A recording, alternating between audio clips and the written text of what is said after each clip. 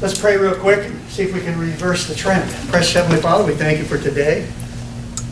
I am going to regard myself as a heathen by praying for the nice weather, because that's not really what I mean.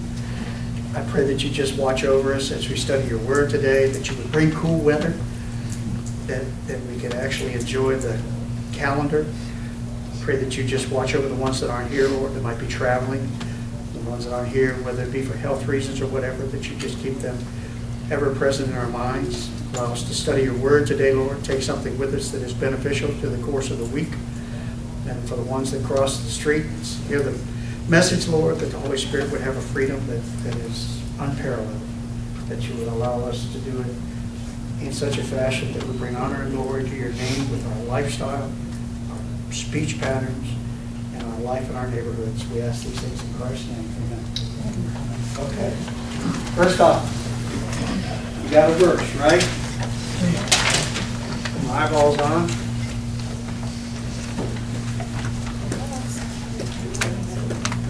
Good morning, sir. Knock it up.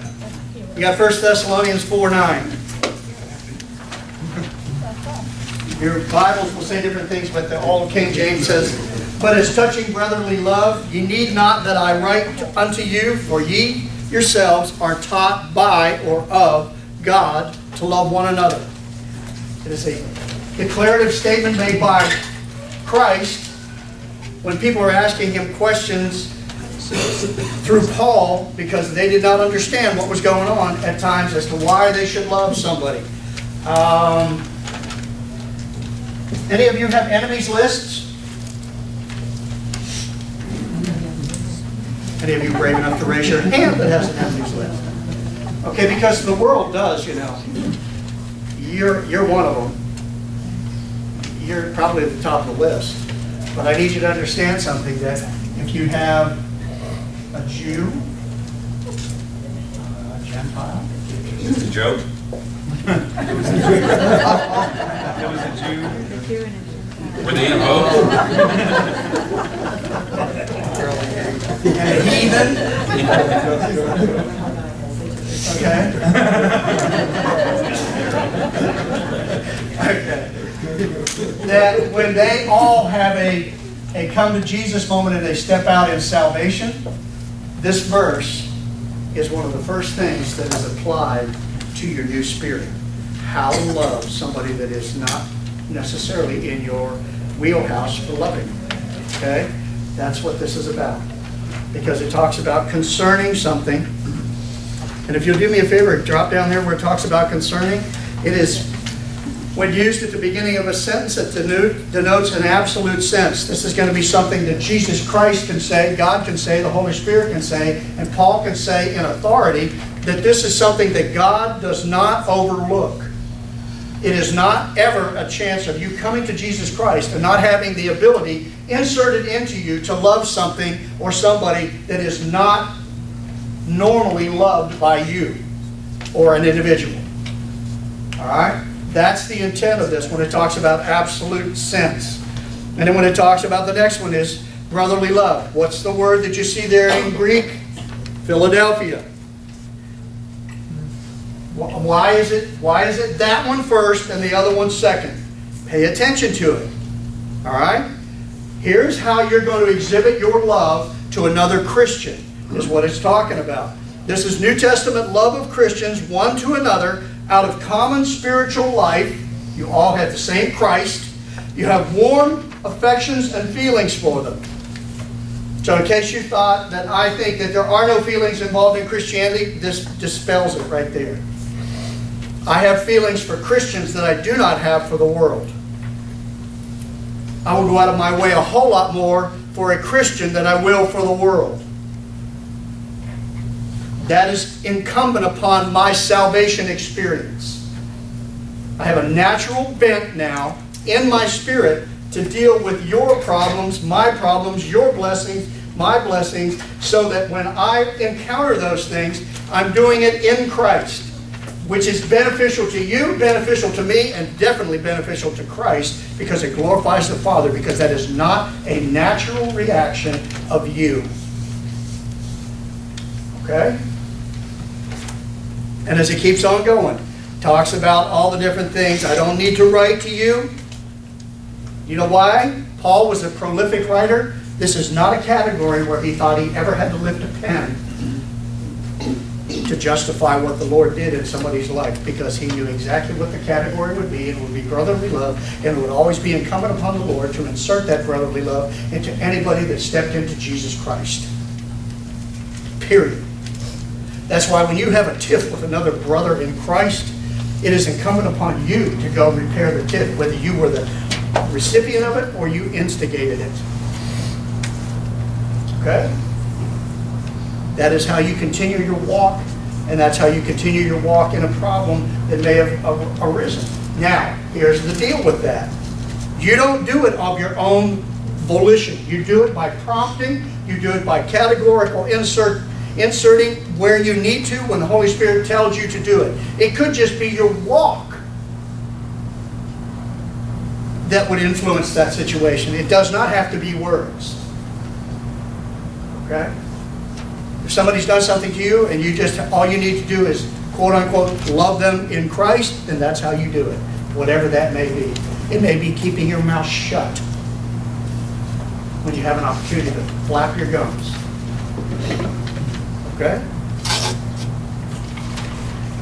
Next part of it tells you exactly how this comes about, and it is a word that is literally translated because it says God in the first part of it, and the second part of it is teaching.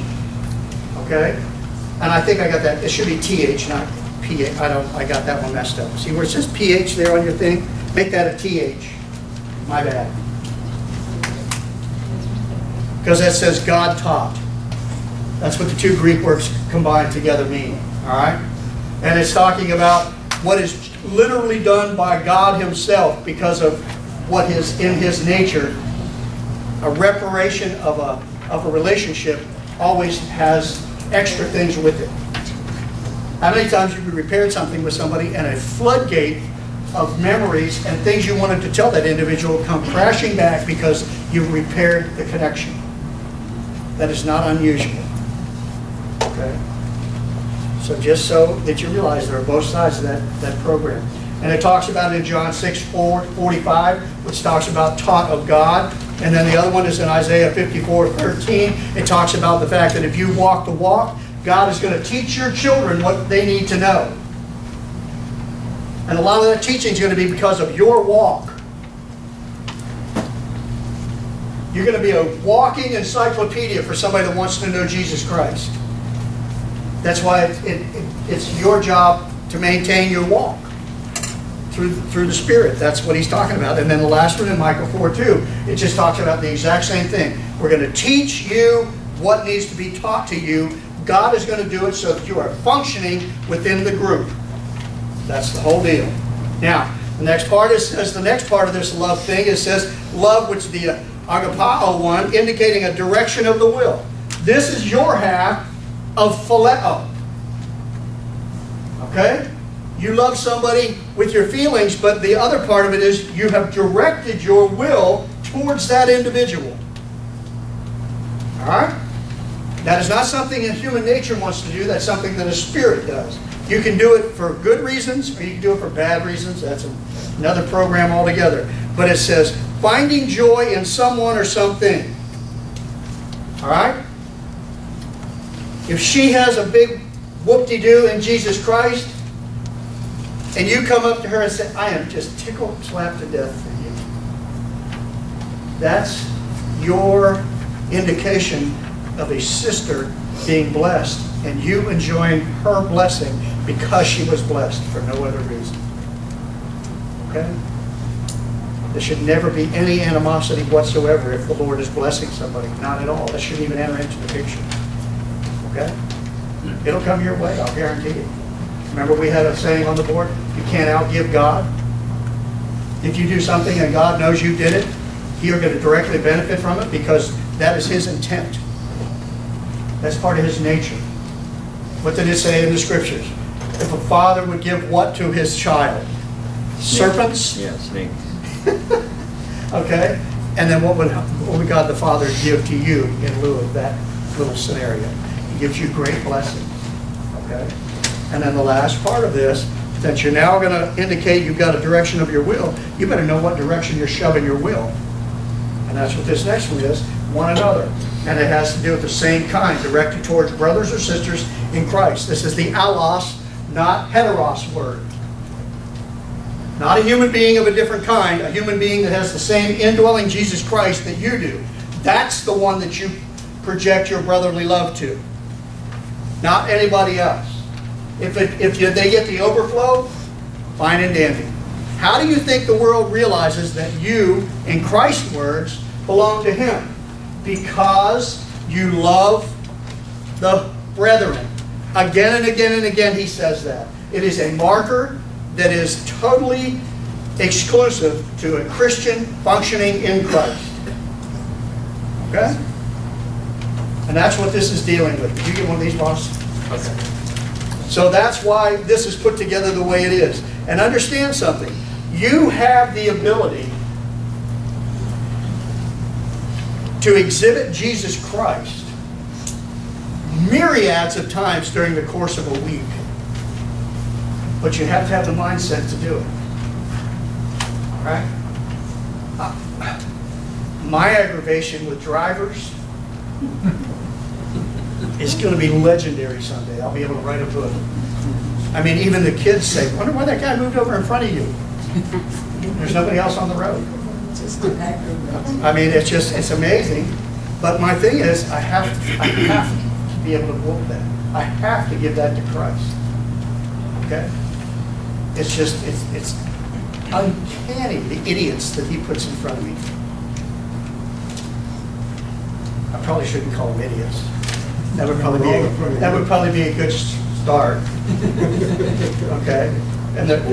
But if they're in front of me, then maybe they're not in front of you. Maybe, maybe that's the blessing part?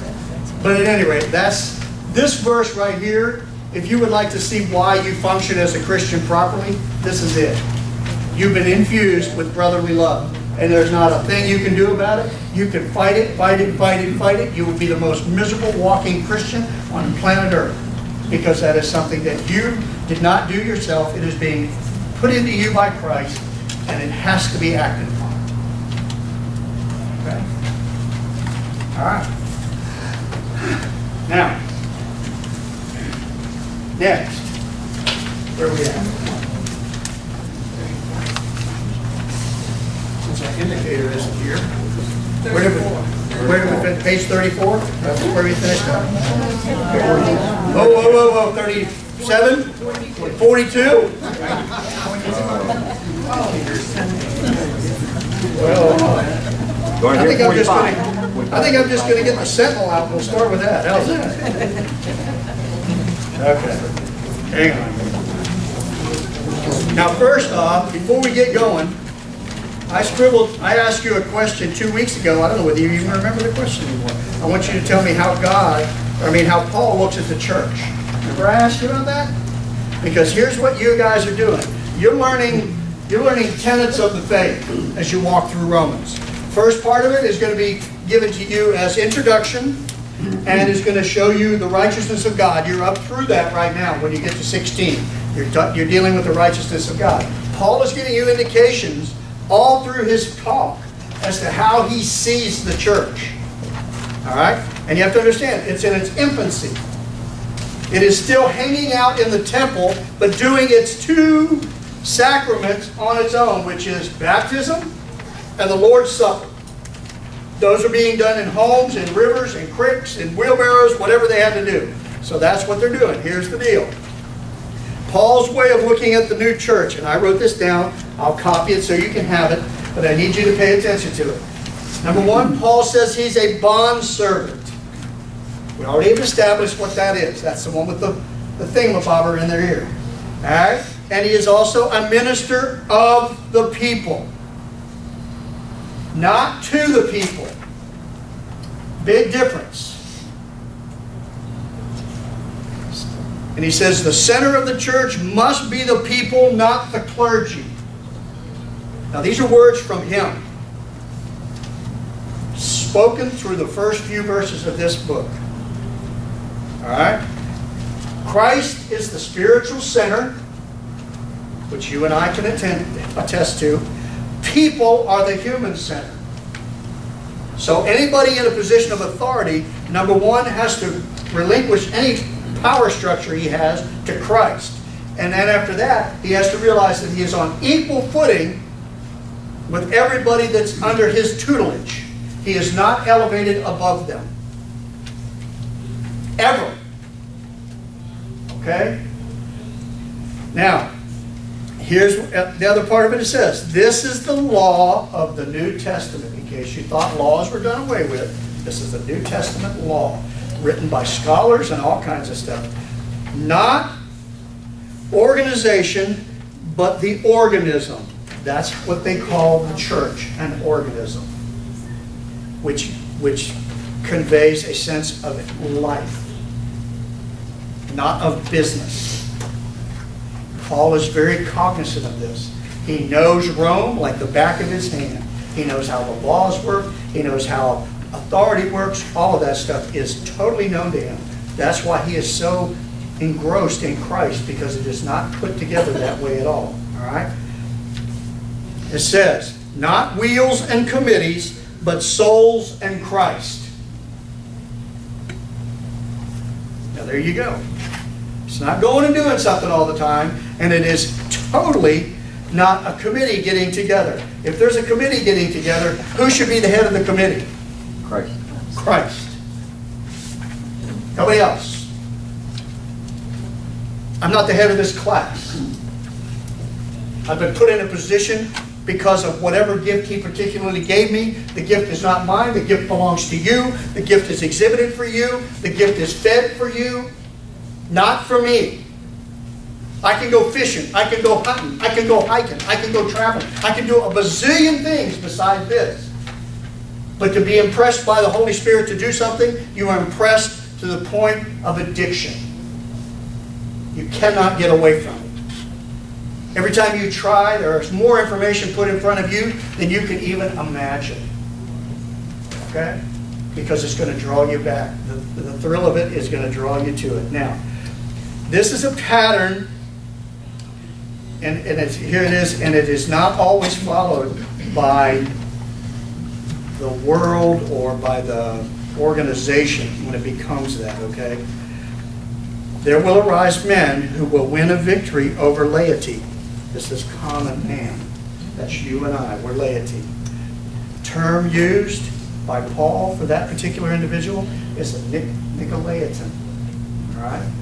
And the deeds of these men are the deeds that he talks of again and again, and John talks of in the Revelation in 2:6, which soon will become the doctrine. So whatever these Nicolaitans, when they get into a church, and a Nicolaitan is somebody that sees themselves as an elevated individual that can only be the only one that can disperse information to you that is genuinely true.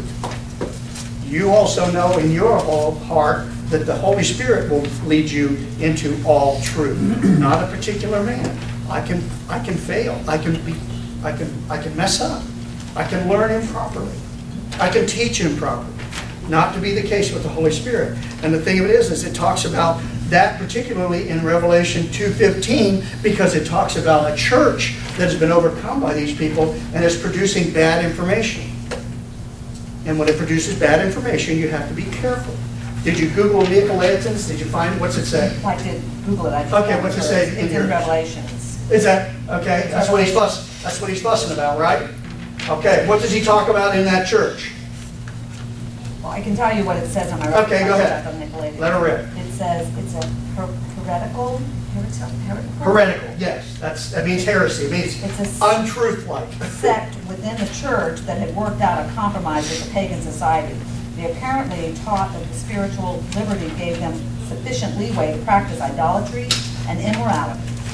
Tradition identifies them with Nicholas. Now, how hard is it going to be to start a church that says you can go see a prostitute to get closer to God? He was actually a deacon. Okay? All right, we're going downhill fast. All right? You understand what I'm saying? So here's what has come into a church. So you have to pay attention to what's being taught. All right? You don't ever want to have somebody get, and I as a Christian and a functioning Christian and one that is maturing in Christ, you need to be able to spot an individual that's getting snared by that stuff. And then you go to that individual and you tell them a little bit about, maybe you might not want to go that way, yada, yada, yada, give them a little bit of doctrine, and then see what happens. Step back and let them learn. Let them figure it out. Let them test the waters.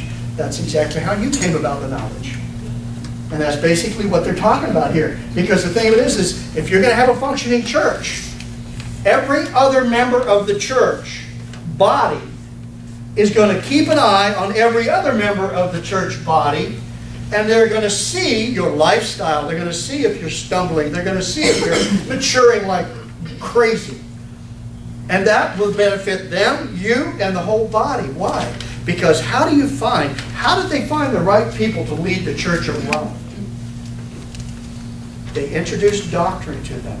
And as a particular individual has a gift of collecting knowledge or teaching, they're going to float to the surface. But they're not, they don't ever not become part of the body. But here's a gift. Now what happens, how many churches do you know that have no mercy? Okay, if I was running it, I would have to find a body in the church like Donnie. Okay? Because, I just hit him in the head, shove him in a drawer, and pull him out if I need him. What does Donnie do? Donnie's the one that goes and collects the strays. The ones that are hurting. The ones that need picking up. I can tell you how to get up. I just don't help. I don't always help you up. Okay? I can't do anything about it. I can apply for that job. Can you imagine me being full of mercy? When I need to tell you something? Well, I need to tell you something, but I just don't know how to tell you. This is, I know it's going to hurt your feelings, and you're just going to have a really hard day, and I don't give a rip. I got to tell you. Why do I have to tell you? Because that's the gift he gave me. When you disseminate doctrine, you know what he told Paul? He said, don't you ever skip any lick, any part, any digit, any jot, any tittle of the scripture. You teach the whole thing. When the bad stuff comes through, teach the bad stuff. When the good stuff's there, hang out in it if you want to, but don't forget the rest of the stuff. Okay? It's just like, how many of you always want to get good news? It's just absolutely wonderful, isn't it? Unicorns, rainbows. What happens if that's all you get? And the good news becomes bad news. And the good news becomes bad news. You get icky sweet. Oh, Jesus was with me today. Yeah, I saw your car. It looks like it's in like 4 pieces. What part was he with? All I'm saying is, you understand, it has to be the whole thing. So when he's talking about all these things, Nicolaitans, they took the bad news, which is, you're not supposed to be fornicators, you're not supposed to be doing this and doing that. They compromised it and said, here we go, let's do this little project. Let's go ahead and say that fornication in the right setting is going to draw you closer to Christ. That church will fill up in a heartbeat. But when Paul shows up, what does he say? He tells them again and again, understand that if you're in this category, you are a really grave chance of not inheriting the kingdom of God. You've got to have both sides of the scale. Okay? So as he's doing that, that's what they're wrestling with. Now here, we got to the justice of God part, did we not? Isn't that where we got to? Page 42? All right. And we'll go through it quickly because it's something that is spoken of as we go on from here. And I scribbled more stuff too because I found some other stuff. Anyway. This thing right here, I want you to pay attention to this. All right, because last week we talked about not being ashamed of the gospel. That was in 16. And I need you to understand something. You are a genius in God. Hard to believe, isn't it? I know. You're a genius in Christ's eyes because you have an indwelling of Him. All right. And the fact that you have that indwelling means you're teachable. The fact that you're teachable means you're going to mature. The fact that you're going to mature means that other people are going to benefit from your maturity. And as they benefit from your maturity, you're going to have more crises enter your life, because the test is going to become greater and greater for a mature Christian all the way up to eternity, because you are getting further into the kingdom of Satan as far as disruption goes. All right? So here it is. Take the gospel for a sling. There's your weapon, gospel. What is the gospel? We already talked about it. It's in Corinthians. Christ on the cross. Christ off the cross. Christ in the tomb. Christ out of the tomb. Christ on the earth. Christ in the heavens. Okay? That's basics. That's what you're taking. That's your sling. You can whoop that rascal anytime. And it says, faith and repentance for the smooth stones from the brook. Now, here's the deal. This thing is loaded with stuff. This is from a gentleman by the name of Talmage that came across and was used again and again and again by Dwight L. Moody as an individual that had a very tremendous grasp of how to put Scripture into everyday terms. Okay? I don't know where he found them. I don't know how he came about. What is it let's talk about here? What's the brook?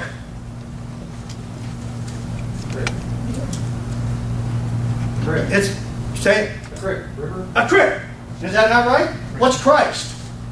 Water. Gee, isn't that a novel idea? Now here's the guy that's putting this stuff together. So you're taking smooth stones out of living water. You're going to take sure aim. How are you going to aim? You're going to aim your doctrine at an individual that comes across your path, or a group of people, or a situation. And as that happens, what happens? Who's directing it? That's the part that we kind of get lost on. Okay? How many of you bow hunt? Anybody ever slung a slingshot? Okay, how do you do that? You pull back, and you got the rock in the pouch. I had a wrist rocket. That's the kind I had. The Ys are too tough on your wrist, so I got a wrist rocket. So it's resting right there with surgical tubing and a hunk of leather. Okay?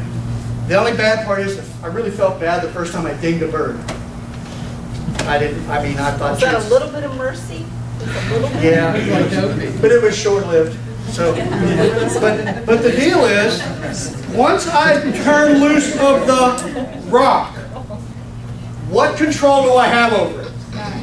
Absolutely none. Now here's the deal.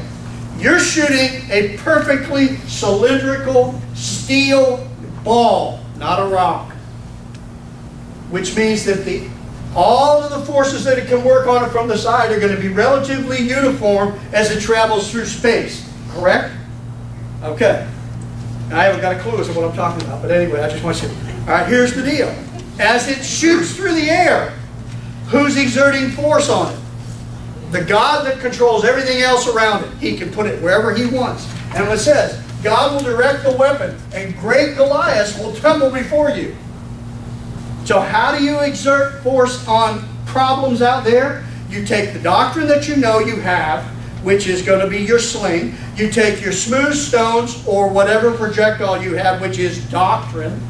You're going to launch that rascal at the problem. And then you're going to step back and you're going to say, wow, I can't wait to see that rascal hit. Because that's how the program works. That's what Paul said when he said, I am not ashamed of the gospel. That's why they can write later on. It never returns void. It always has a target. It is always perfect in its hitting the target, because all I'm doing, I'm just the launching pad. Okay? How many of you let your rubber tubes get dry rotted? The only part that really hurts is when the leather hits you in the cheek. Okay? Because said side came loose before said projectile was sent, and said projectile fell to the ground, and said piece of leather is on its way around the ark, and it's about to slap you right there in the side of the head. Okay? And it wouldn't be bad except for the fact that you fold the leather over and you tie it with another piece of leather, so it's like a big old honking mace when it comes around the side, nailing you in the side of the face. Now, what does that tell me I did? I let my doctrine get stale, rotten. I did not keep putting it out there on a regular basis. That's the difference. You have to keep your sling in good stead. What would David have done had he slung that thing and one of those twines would have come loose? Whose head would have been on the spear? David's. Okay? Who directed that stone? God. So that he got the glory. That's how you're put together. That's how you instigate a bad day for Satan and his minions. That's the project that you work on. Now, If anybody looks up Talmage, be careful which one you look up. yeah, there's a couple of them that aren't really There's a cool. James Talmage, who that's is an Church atheist. of Latter-day Saints. Okay, then there's a Yeah. Thomas. I'll check I and just see Googled, because okay? anyone that's associated with Moody probably isn't. That gonna was be. Thomas DeWitt Talmage Okay, there you go. with Moody. Remember that. Scribble it if you want to look at it, because he uses them again and again. I don't even know who gave me the book. Here's the book. 1001 Thoughts from My Library. Dwight L. Moody, and every verse that he comes across to use it, he finds somebody in his sphere of influence that makes a common sense application of that verse. Okay? So it's really interesting when you slide through it, because the thing about it is there are people out there that have a tremendous grasp of common sense doctrine. And they're not the PhDs when it comes to speaking, but they are when it comes to collecting all the data. And that's one of the things that you're going to want to find, is the people that genuinely speak it. That's why I say it was such a blessing to find Barnhouse, to find a Presbyterian minister from the 50s that was so right down the line, Donald Gray Barnhouse. And he is so phenomenal at presenting things in a common sense fashion that he was spoken of by many, many people. Okay? So it's a beneficial thing. So, all right, now, here we go. We'll finish, we'll do 17. We got through the definition, grace administered through the character of a person, essence of God. Love, motivation for grace. Justice is a function of grace. These are things that are on your very first pages of your Romans study, because that'll be the righteousness and justice pages that you have. That's what this is, a little synopsis of that, okay? Adjustment to the justice of God, which is what you did at salvation. Number 2 is divine freedom to bless through grace without compromising any aspect of divine essence of God. He can bless you directly because you have adjusted to His justice, to His program. Okay? You coming into union with Jesus Christ at salvation has adjusted you into God's blessing. All right? Because the rest of the world, they're out there flapping their wings trying to figure out how to fly without feathers. And that's basically what it amounts to. Here's the deal. Blessing, salvation, repentance, which is rebound in Themes words, maturity, all point to grace. They are all administered by the Holy Spirit to you outside of you. You cannot get these on your own. They are totally given to you through the Holy Spirit and His program here on earth. All right? Then when it talks about divine justice demands that the integrity of God remain intact, and divine justice administers what divine righteousness demands. Okay? How many of you know how to rationalize a situation to make your feelings feel fine? Everybody. We can all go like this, it won't hurt you. Okay? Well, the problem is, you've got a conflict going on internally all the time.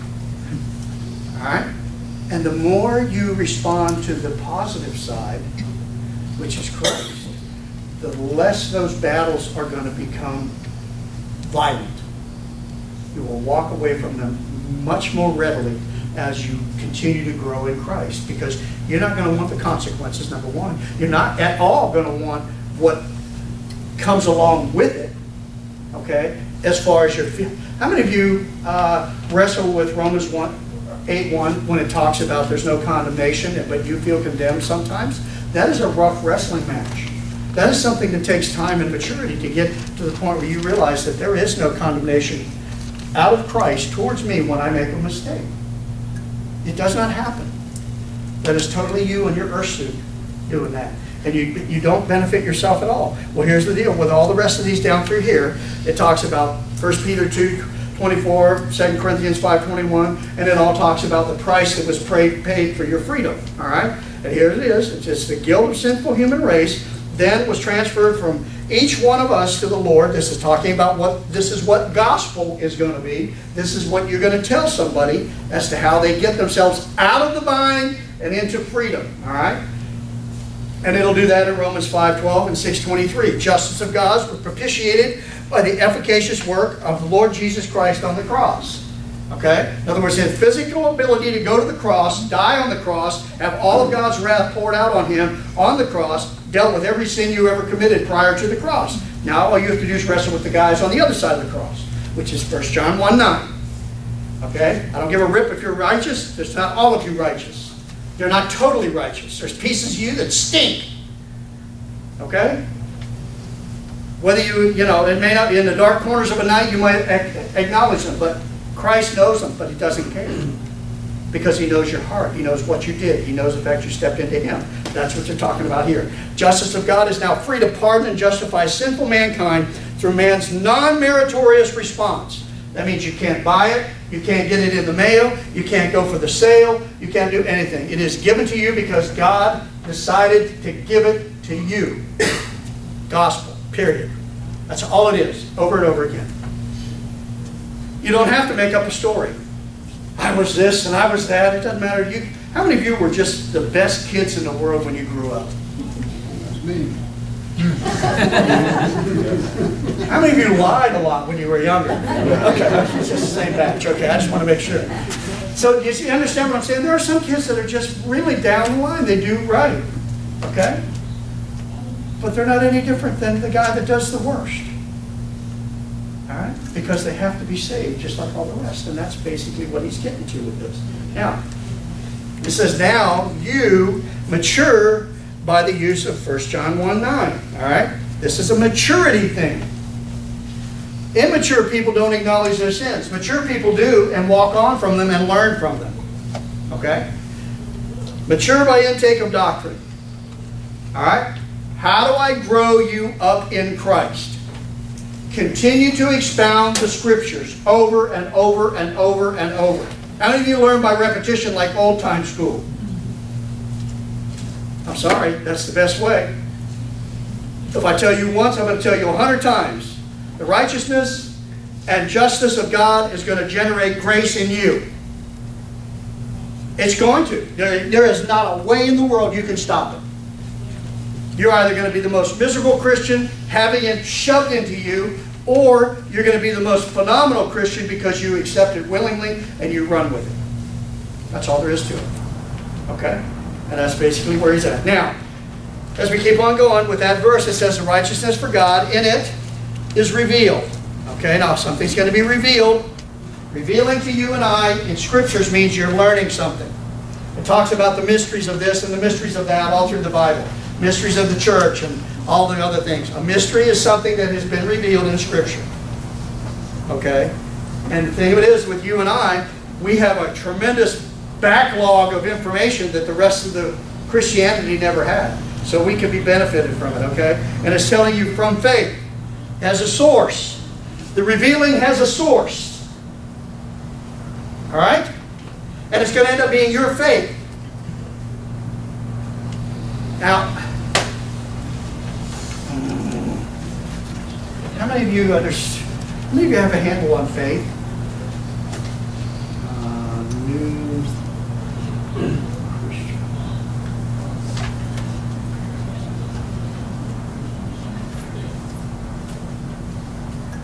Can you read that? Okay, here's the deal. This is you. You're a new Christian. And you got a nugget of faith.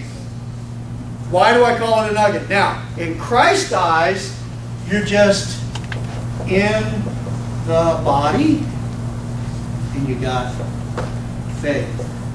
That's how he sees you. Now, your job on planet Earth, from the time you grasp Jesus Christ and come to Jesus Christ, is taking this little package and transforming it into this package, which you really and truly do have, but you have to grow into it. All right? When you build your house, okay, you got a set of plans. We do have a set of plans, right? Okay. You got a set of plans. Now, what does it take to turn that set of papers into a structure? Action. Action. Action, and what else? People. Okay? It takes people. You can dump the two before, you can bring the concrete and just dump a big pile of it in the driveway. That's not going to be the slab for the house. That's going to be a concrete mountain.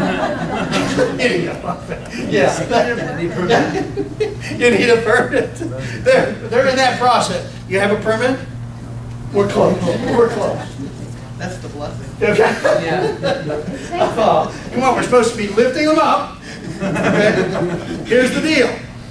So what you have to understand is, here's you.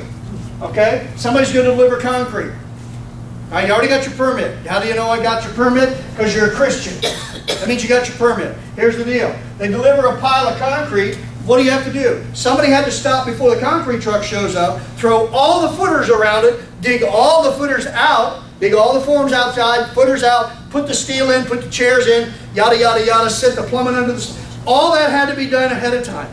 Christ did all of that. He said, my walk to the cross gave you a foundation. Okay? Does that make sense? So, you don't ever have to worry about your foundation. I don't have to worry about cracks. I don't have to worry about settling. I don't have to worry about anything because He said He did it. So from that point on, your job as a Christian is going to be to end up getting 2x4s. You're going to get ply. You're going to get wire. You're going to get all of these things. And you know what they all are? They're all doctrine. And every time you get a piece of doctrine, you build another piece of whatever it is you're going to be as a Christian in maturity. Okay? How do you keep the rain out? You put ply on the trusses, then you cover it with membrane, and then you put shingles on it. What is that to you? Tells you right on it. It's called the helmet of salvation. You see that?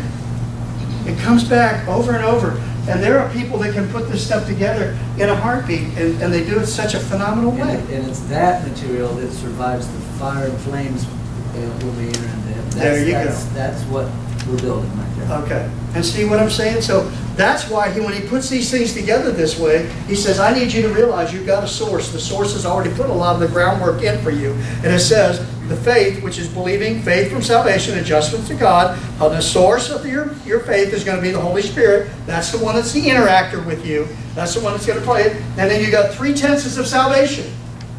Yeah, 3 tenses of salvation. Okay? Understand that. Because here's the deal. This is a functioning, you remember when it talked about an organism, something being alive? That's you. Here's the deal. I have been saved. Everybody in here can comfortably say, I've been saved.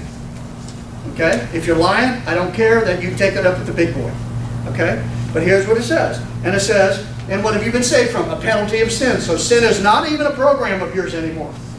Other than the fact you're going to get out there and you're going to mess with it every now and again, and then you're going to run back and hide in the building. Okay? That's your job. I come back and hide in Christ every time I think I'm falling down. That's the deal. I'm being saved. How do we know that? Because He flat out told you. Okay? I'm going to continue this process, and this process is going to be continued how? What did Christ tell you about your salvation? Work it out. Work it out.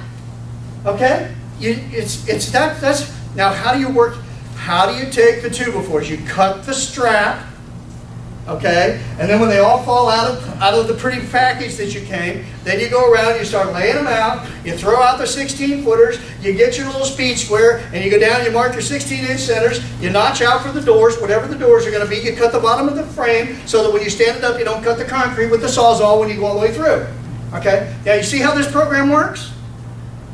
That's exactly what He's telling you. This is exactly how you're going to have this program work. And He says, now what have you been saved? What am I saving you from? I'm saving you from the power of sin.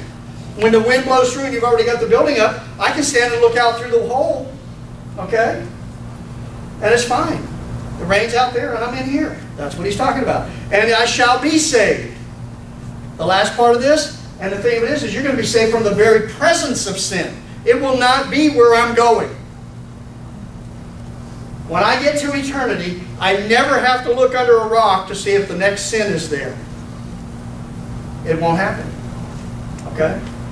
That test, that trial, that verdict, it will all have been rendered, and it will all be moot. Okay? That's just how he put it together. All right, now here's the deal. If any one of these three are left out, there would be no reality of salvation. This is what your security is in. This is why you depend on the righteousness and justice of a God that's immutable and one that has a perfect batting score. Okay? And that's what it amounts to. And of what use is the remission of a penalty if one remains in the slavery of sin's actions? This is a question that can be asked by any Christian. Why are you beating yourself up over your salvation experience? And that's basically what you do when you say, oh my, I've sinned. Doesn't mean you want to be happy about it, but it do put it in its place and do respond to it correctly. Yes, I did. You died for that one on the cross. I am thankful to you for the fact that you died for that one on the cross, and I could walk out without any penalty whatsoever from anything. Okay? There may be consequences to it. That is not a problem to me. Why? Because God flat out said, them who he loves, he does what? Chastens. Okay? And that's before it was PC. I would still spank my kids today. I would be in jail. Okay? But I'm pretty confident in what I produced with Kathy and I and what we lived and how we showed them. All right? So I'm saying that the plan that he put together, it works quite nicely. And it's a shame the world's dinking it up. All right? Of what use is past and present work of salvation if it is not to be continued to the logistical fulfillment in heaven? Why? This is the question I ask. Why am I studying so long? Why am I learning Greek at such a late age? Why am I doing this? Why am I doing that? What is the purpose of it? Is eternity going to be really there when I get in that? Well, here's the deal. Those are normal questions. You're not abnormal if you ask them. And it says here, continue logical fulfillment in heaven. If there were a complete triumph of righteousness and joy, shall be ours forevermore in perfection of circumstances and capacity. How many of you realize that you don't even have the capacity to love and be joyful to the extent you will when you step into heaven? How many of you, let me think of this. How many people have ever bought a brand spanking new car? I never have. I'm hoping there's something in heaven that's comparable to that. Okay, I don't know what the smell of a new car is. Mine usually smells like socks.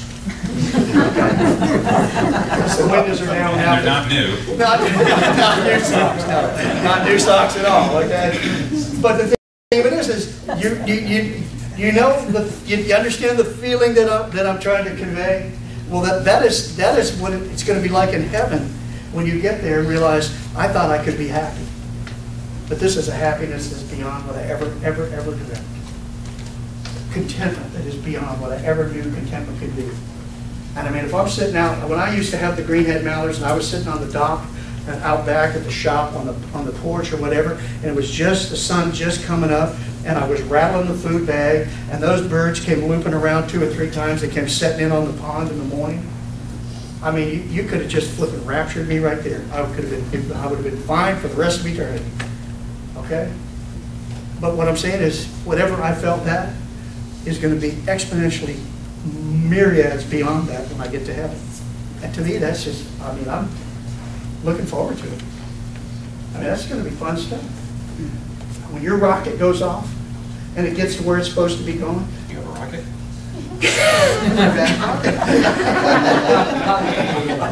Rocket? That's a crotch rocket. That's the one Josh has. So, okay. No, but when it gets to where it's going, don't all the people go, yay! Oh, yeah. I mean, they're all going, I've seen them with the shuttle, and when they came back after the guys got messed up at the moon, and people were jumping all over the Ever Loving control room.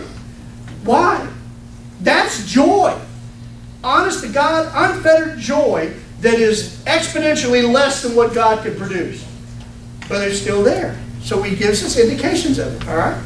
So, at any rate, now, where are we at now? 43. We get to go to 44. Okay. Now,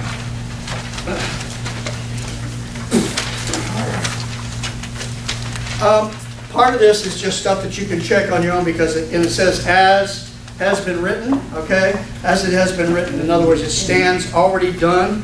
And it talks about Habakkuk, the Old Testament canon. The Spirit breathed it out. It tells you how you got the canon of Scripture, okay? And then it was perfect passive indicative. What does that mean?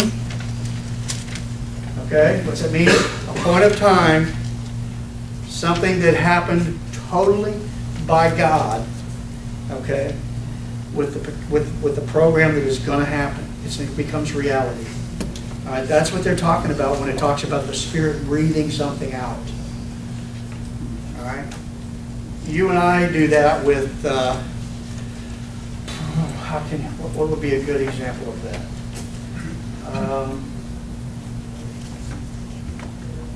Okay, when Josh just got a new truck, came down here, got a new truck. All right, and when he got the truck, he did something. He signed the paper, okay, and he said, "Here it is. Everything's going fine. Point in time. Everything's great." And he said, "Now I'm going to give it and park it in our driveway till Christmas."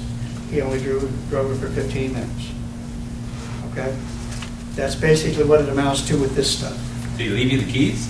Keys, yeah, 2 sets. The brand new? I mean, it's brand spanking. Well, no, I think it might be a year or. I don't know. It smells like the one that he's talking about. Yeah, and it's very, very, very pretty truck. All kinds of bells and whistles on it. It would scare me to death, but it's fine. But the thing of it is that's what he did, and that's exactly what it amounts to here. Holy Spirit breathed it out, put it into action, and then pulled back and said, "Okay, now until the church shows up, I don't have a job. But now my job is to make you guys understand what you got." And that's basically what it amounts to. It has been written. In other words, it stands already done. Okay? And it says the now, and the way that weird is kind of weird, but the now is a contrast to set up. Unbelievers are failing. Self-righteousness is going to creep in. All of these things are going to take place. And the thing about it is, with everything Paul's telling them, he says, I'm going to show you. I've shown you righteousness over the first handful of verses, especially 16 and 17. Now I'm going to take you to another page. I'm going to show you what happens after the fact. And here's the perpetuation for adjustment to the justice of God. This is a little deal right here when it talks about Habakkuk, the 2:4 one. Behold, his soul that is lifted up is not upright in him, but the just shall live by faith, by his faith in doctrine. Now what it amounts to is, you are a broken entity that has been indwelled by a perfect creature that will allow you to grow because of the doctrine that you will feed the inserted part. Okay? That's basically what he's talking about here. In the translation, behold, regarding the arrogant believer. Okay? His soul is not right within him. Now, why are we saying that? Because there's times when you go negative. That's why 1 John says, all right, I'll deal with that unrighteousness for you. Okay? He says, I'll do it. It's going to be showing up. And that's what they're talking about here. Now, I'm talking about somebody that's in blatant sin. I'm talking about somebody that's niggling around the edges of something and does not quite know what, that he's crossed over the line. And that's basically what he's talking about. It says, but the believer will live by his faithfulness to doctrine. You've just got a either or. You got a believer that is going to be self-righteous, and you got a believer that's going to be faithful to the righteousness of God. Now, you see a transition about to happen. There's going to have to be something done with that group of people that are not doing it God's way, and there's going to be something done to the ones that are doing it God's way. And that's basically what he's doing here. And it says, when you flip over to he said in Habakkuk 2:4, it talks about the adjustment. And it says, the just man buy, okay? That doesn't mean you go out and buy some of this stuff and get faith on your own. It says buy, and it means source. It says, so in other words, The faith that you have out from Christ is what's going to trigger you to get things done. And that's what he's talking about here. And it says faith, and that to you and I is going to be the daily intake of doctrine. I don't care how you get it. You can get it on the radio. You can get it on your iPad. You can get it on a book. You can get it on a pamphlet. You can get it on a bumper sticker. I don't give a rip how you get it. It's going to be in front of you somewhere. Okay? That's going to be his job. The Holy Spirit's going to put you in a position where you can derive truth wherever you are.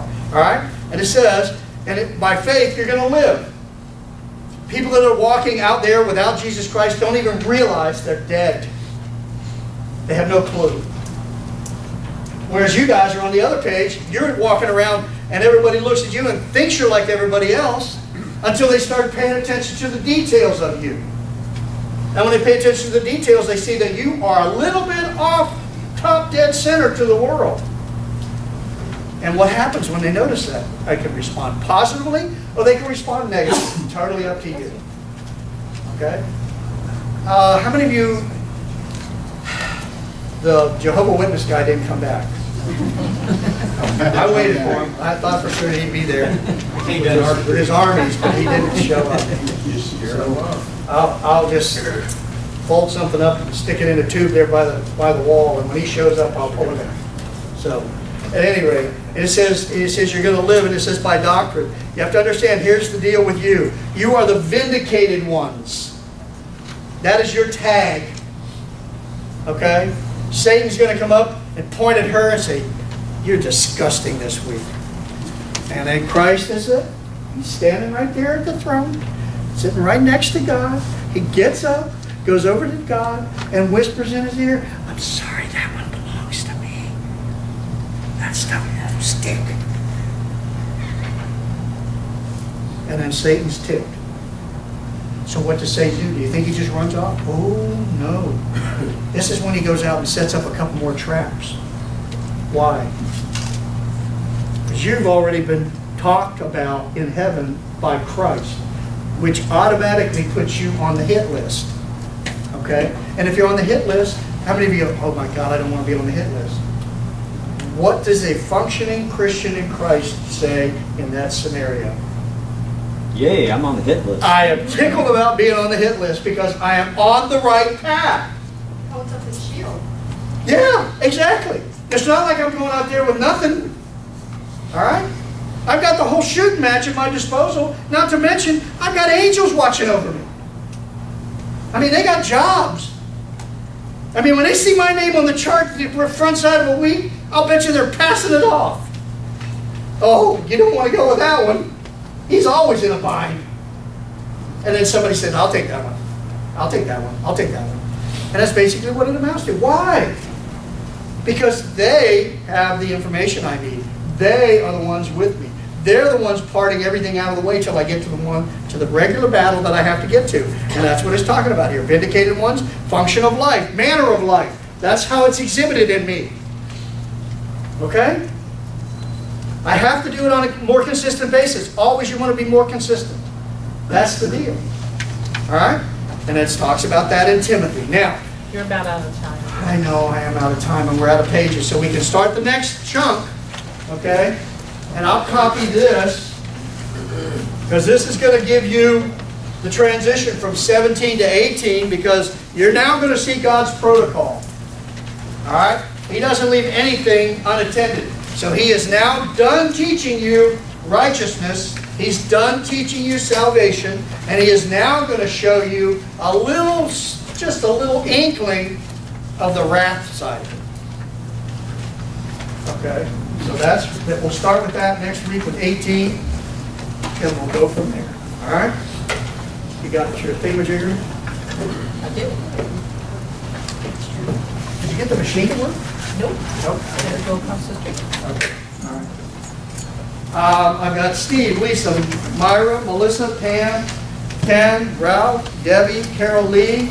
Anybody else you can think of when we put them on the list for wrestling with cancer or getting over cancer or whatever the case might be. I've got the service and the staff. I put another request in for cool weather. I don't know whether it would be answered or not. We got Shirley and Larry, but we got the real Shirley and Larry right here. So it's good to see you. Now, you want to talk. Go ahead and talk, and then I'll finish this. All right. All right? Been a long time coming, but I'm here, and I wanted to thank everybody for your prayers. Your prayers. Yes, ma'am. Because it was working. It was working.